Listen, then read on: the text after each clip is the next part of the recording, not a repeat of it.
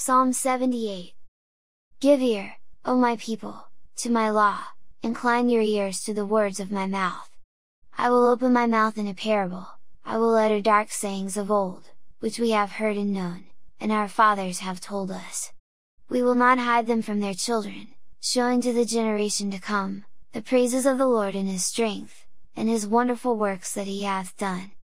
For He established a testimony in Jacob, and appointed a law in Israel, which He commanded our fathers, that they should make them known to their children, that the generation to come might know them, even the children which should be born, who should arise and declare them to their children. That they might set their hope in God, and not forget the works of God, but keep His commandments. And might not be as their fathers, a stubborn and rebellious generation, a generation that set not their heart aright, and whose spirit was not steadfast with God. The children of Ephraim, being armed and carrying bows, turned back in the day of battle.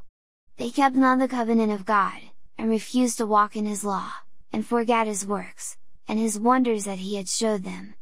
Marvelous things did He in the sight of their fathers, in the land of Egypt, in the field of Zoan. He divided the sea, and caused them to pass through, and He made the waters to stand as an heap. In the daytime also He led them with a cloud, and all the night with a light of fire. He clave the rocks in the wilderness, and gave them drink as out of the great depths. He brought streams also out of the rock, and caused waters to run down like rivers. And they sinned yet more against Him, by provoking the Most High in the wilderness. And they tempted God in their heart, by asking meat for their lust. Yea, they spake against God, they said, Can God furnish a table in the wilderness? Behold, He smote the rock, that the waters gushed out, and the streams overflowed, can He give bread also? Can He provide flesh for His people? Therefore the Lord heard this, and was wroth, so a fire was kindled against Jacob, and anger also came up against Israel, because they believed not in God, and trusted not in His salvation, though He had commanded the clouds from above, and opened the doors of heaven, and had rained down manna upon them to eat, and had given them of the corn of heaven. Man did eat angels' food, He sent them meat to the full. He caused an east wind to blow in the heaven, and by His power He brought in the south wind. He rained flesh also upon them as dust, and feathered fowls like as the sand of the sea, and He let it fall in the midst of their camp, round about their habitations. So they did eat, and were well filled, for He gave them their own desire, they were not estranged from their lust. But while their meat was yet in their mouths, the wrath of God came upon them, and slew the fattest of them, and smote down the chosen men of Israel. For all this they sinned still, and believed not for His wondrous works. Therefore their days did He consume in vanity, and their years in trouble. When He slew them, then they sought Him, and they returned and inquired early after God. And they remembered that God was their rock, and the high God their Redeemer. Nevertheless they did flatter Him with their mouth, and they lied unto Him with their tongues. For their heart was not right with Him, neither were they steadfast in His covenant. But He, being full of compassion, forgave their iniquity, and destroyed them not, yea, many a time turned He His anger away, and did not stir up all His wrath. For He remembered that they were but flesh, a wind that passeth away, and cometh not again. How oft did they provoke Him in the wilderness, and grieve Him in the desert?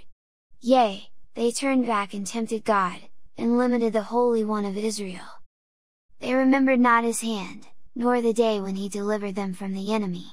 How He had wrought His signs in Egypt, and His wonders in the field of Zoan. And had turned their rivers into blood, and their floods, that they could not drink. He sent divers sorts of flies among them, which devoured them, and frogs, which destroyed them. He gave also their increase unto the caterpillar, and their labor unto the locust. He destroyed their vines with hail, and their sycamore trees with frost. He gave up their cattle also to the hail, and their flocks to hot thunderbolts. He cast upon them the fierceness of His anger, wrath, and indignation, and trouble, by sending evil angels among them. He made a way to His anger, He spared not their soul from death, but gave their life over to the pestilence, and smote all the firstborn in Egypt, the chief of their strength in the tabernacles of Ham, but made His own people to go forth like sheep, and guided them in the wilderness like a flock. and he led them on safely, so that they feared not, but the sea overwhelmed their enemies. And he brought them to the border of his sanctuary, even to this mountain, which his right hand had purchased. He cast out the heathen also before them, and divided them an inheritance by line, and made the tribes of Israel to dwell in their tents. Yet they tempted and provoked the Most High God, and kept not his testimonies, but turned back, and dealt unfaithfully like their fathers, they were turned aside like a deceitful bow. For they provoked him to anger with their high places, and moved him to jealousy with their graven images. When God heard this, he was wroth, and greatly abhorred Israel, so that he forsook the tabernacle of Shiloh, the tent which he placed among men, and delivered his strength into captivity, and his glory into the enemy's hand. He gave his people over also unto the sword, and was wroth with his inheritance. The fire consumed their young men, and their maidens were not given to marriage. Their priests fell by the sword, and their widows made no lamentation. Then the Lord awaked as one out of sleep, and like a mighty man that shouteth by reason of wine. And he smote his enemies in the hinder parts, he put them to a perpetual reproach. Moreover he refused the tabernacle of Joseph, and chose not the tribe of Ephraim, but chose the tribe of Judah, the Mount Zion which he loved. And he built a sanctuary like high palaces, like the earth which he hath established for ever.